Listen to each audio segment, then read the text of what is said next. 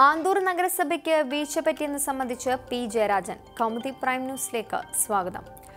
പ്രവാസി വ്യവസായിയുടെ ആത്മഹത്യയിൽ ആന്തൂർ മുനിസിപ്പാലിറ്റിക്ക് വീഴ്ച സംഭവിച്ചെന്ന് പി ജയരാജൻ. ജനപ്രതിനിധികൾ ഉദ്യോഗസ്ഥർ പറയുന്നത് കേട്ട് നടക്കുകയല്ല വേണ്ടത്.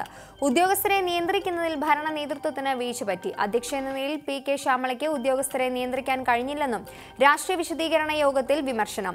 സാജന്റെ ഭാര്യ ബീനയുടെ പരാതിയിൽ പാർട്ടി അന്വേഷണം നടത്തുന്നുണ്ട്. ഉദ്യോഗസ്ഥരെ തിരുത്തി മുന്നോട്ട് പോകേണ്ടതായിരുന്നു. വീഴ്ച സംബന്ധിച്ച് ശ്യാമള വിശദീകരണം നൽകിയിട്ടുണ്ടെന്നും ശ്യാമളയുടെ രാജിക്കാര്യത്തിൽ വിശദീകരണം പരിശോധിച്ച ശേഷം സംസ്ഥാന സമിതി തീരുമാനമെടുക്കുമെന്നും ജയരാജൻ.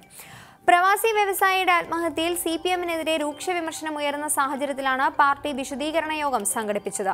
പി കെ ശ്യാമളയ്ക്കെതിരെ പാർട്ടിക്കുള്ളിൽ നിന്ന് പോലും വിമർശനം ശക്തമായതാണ് പാർട്ടിയെ കൂടുതൽ പ്രതിരോധത്തിൽ ആക്കുന്നത്. പ്രതികൾക്ക് ജയിൽ മാറ്റം. TP ചന്ദ്രശേഖരൻ വധക്കേസ് പ്രതികളെ വീണ്ടും ജയിൽ മാറ്റാൻ തീരുമാനം. നടപടി പ്രതികൾ ജയിലിൽ ഫോൺ ഉപയോഗിച്ചുവെന്ന് കണ്ടെത്തിയതിനെ തുടർന്ന്. നിലവിൽ പ്രതികളായ കൊടിസുനിയും ഷാഫിയും വിയൂർ സെൻട്രൽ ജയിലിലാണുള്ളത്. നാളെ ഇരുവരെയും പൂജപ്പുര സെൻട്രൽ ജയിലിലേക്ക് മാറ്റുമെന്ന് ജയിൽ DGP ഋഷിരാജ് സിംഗ്. ഇന്ന് നടത്തിയ റെയ്ഡിലാണ് TP വധക്കേസ് പ്രതിയായ ഷാഫിയുടെ പക്കൽ നിന്ന് 2 സ്മാർട്ട് ഫോണുകൾ കണ്ടെത്തിയത്.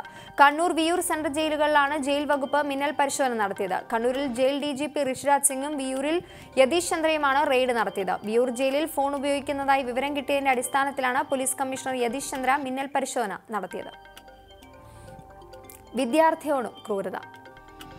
കായംകുളത്ത് പണം നൽകാത്തതിന്റെ പേരിൽ വിദ്യാർത്ഥിക്ക് ക്രൂരമർദ്ദനം. പൂർവ്വ വിദ്യാർത്ഥികളാണ് മർദ്ദിച്ചത്. കായംകുളം പുല്ലുകുളങ്ങര NRPM സ്കൂളിലെ വിദ്യാർത്ഥിക്കാണ് മർദ്ദനമേറ്റത്. മർദ്ദിച്ചവർക്കെതിരെ കേസെടുത്തെന്ന് പോലീസ്. ഇവർ ഒളിവിലാണെന്നും പ്രതികരണം. സഹപാഠികൾ നോക്കി നിൽക്കെയാണ് വിദ്യാർത്ഥിയെ മർദ്ദിച്ചത്. വിദ്യാർത്ഥിയെ മർദ്ദിക്കുന്ന CCTV ദൃശ്യങ്ങളടക്കമാണ് മർദ്ദനമേറ്റ വിദ്യാർത്ഥിയുടെ കുടുംബം പോലീസിൽ പരാതി നൽകിയത്.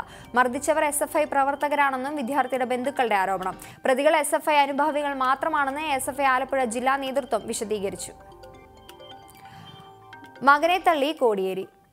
മകൻ ബിനോയ് കോടിയേരിക്കെതിരായ ലൈംഗികാരോപണ കേസിൽ CPM ഇടപെടില്ലെന്ന് സംസ്ഥാന സെക്രട്ടറി കോടിയേരി ബാലകൃഷ്ണൻ. കേസിന്റെ നിജസ്ഥിതി അന്വേഷണത്തിലൂടെ അറിയേണ്ടതുണ്ട്. മകനെ സംരക്ഷിക്കാൻ പാർട്ടിയോ താനോ തയ്യാറാകില്ല. കേസ് ബിനോയ് തന്നെ നേരിടണം. മക്കൾ വിദേശത്ത് പോകുമ്പോൾ തനിക്ക് പിന്നാലെ പോകാൻ കഴിയുമോ എന്നും അദ്ദേഹം ചോദിച്ചു. സംഭവത്തെക്കുറിച്ച് അറിയുന്നത് കേസ് വന്നപ്പോൾ. മകനെ സംരക്ഷിക്കുന്ന ഒരു നിലപാടും താൻ സ്വീകരിച്ചിട്ടില്ല. മകൻ എവിടെയെന്ന് തനിക്കറിയില്ല. ദിവസങ്ങളായി ബിനോയിയെ കണ്ടിട്ട്. കേസുമായി ബന്ധപ്പെട്ട കാര്യങ്ങൾ മുംബൈ പോലീസ് നോക്കട്ടെ എന്നും അദ്ദേഹം വാർത്താ സമ്മേളനത്തിൽ പറഞ്ഞു. പരാതിക്കാരിയായ യുവതിയുടെ കുടുംബം തന്നോട് സംസാരിച്ചു എന്ന വാദം തെറ്റ്. യുവതിയോ ബന്ധുക്കളോ തന്നോട് സംസാരിച്ചിട്ടില്ല. വിഷയത്തിൽ പാർട്ടിയുടെ നിലപാട് ജനറൽ സെക്രട്ടറി സീതാറാം യെച്ചൂരി വ്യക്തമാക്കിയിട്ടുള്ളതാണെന്നും താൻ കൂടുതലായി ഒന്നും പറയുന്നില്ലെന്നും അദ്ദേഹം കൂട്ടിച്ചേർത്തു. കൺവെൻഷൻ സെന്ററിന് ആന്തൂർ നഗരസഭ ലൈസൻസ് നിഷേധിച്ചതിന്റെ പേരിൽ പ്രവാസി വ്യവസായി ജീവനൊടുക്കിയ സംഭവത്തിൽ ഹൈക്കോടതി സ്വമേധയാ കേസെടുത്തിട്ടുണ്ട്. ഇക്കാര്യത്തിൽ സർക്കാർ അന്വേഷണവും തുടരുകയാണ്. പ്രാഥമിക പരിശോധനയിൽ ഉദ്യോഗസ്ഥ തലത്തിൽ വീഴ്ചയുണ്ടായതായി കണ്ടെത്തിയതിനാൽ നഗരസഭാ സെക്രട്ടറി ഉൾപ്പെടെ 4 പേരെ സസ്പെൻഡ് ചെയ്തിരുന്നു. നഗരസഭാ അധ്യക്ഷ പി കെ ശ്യാമള രാജിവെക്കണമെന്ന കാര്യം പാർട്ടി പരിശോധിച്ചിട്ടില്ലെന്നും കോടിയേരി ബാലകൃഷ്ണൻ പറഞ്ഞു. കാറ്റിൽ ജാഗ്രതയോടെ. പ്രതികൂല കാലാവസ്ഥയിൽ മത്സ്യത്തൊഴിലാളികൾക്ക് ജാഗ്രതാ നിർദ്ദേശം. ഈ മാസം 24 വരെ തെക്ക് പടിഞ്ഞാറ് ദിശയിൽ നിന്ന് മണിക്കൂറിൽ 55 മുതൽ 65 വരെ കിലോമീറ്റർ വേഗതയിൽ ശക്തമായ കാറ്റ് വീശാൻ സാധ്യതയുണ്ടെന്ന് കാലാവസ്ഥാ കേന്ദ്രം.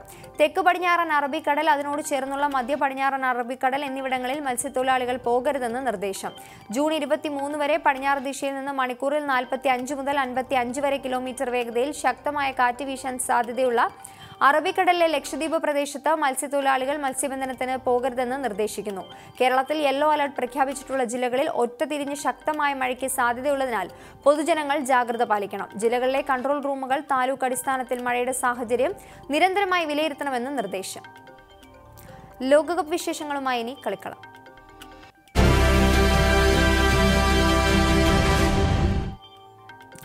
ലോകകപ്പ് ക്രിക്കറ്റിൽ അഫ്ഗാനിസ്ഥാനെതിരെ ഇന്ത്യക്ക് ബാറ്റിംഗ് തകർച്ച. 50 ഓവറിൽ 8 വിക്കറ്റ് നഷ്ടത്തിൽ 224 റൺസാണ് ഇന്ത്യക്ക് നേടാനായത്. അർദ്ധ സെഞ്ചുറി നേടിയ ക്യാപ്റ്റൻ വിരാട് കോഹ്ലിയും കേദാർ ജാദവും മാത്രമാണ് അഫ്ഗാൻ സ്പിന്നർമാർക്ക് മുന്നിൽ പിടിച്ചു നിന്നത്.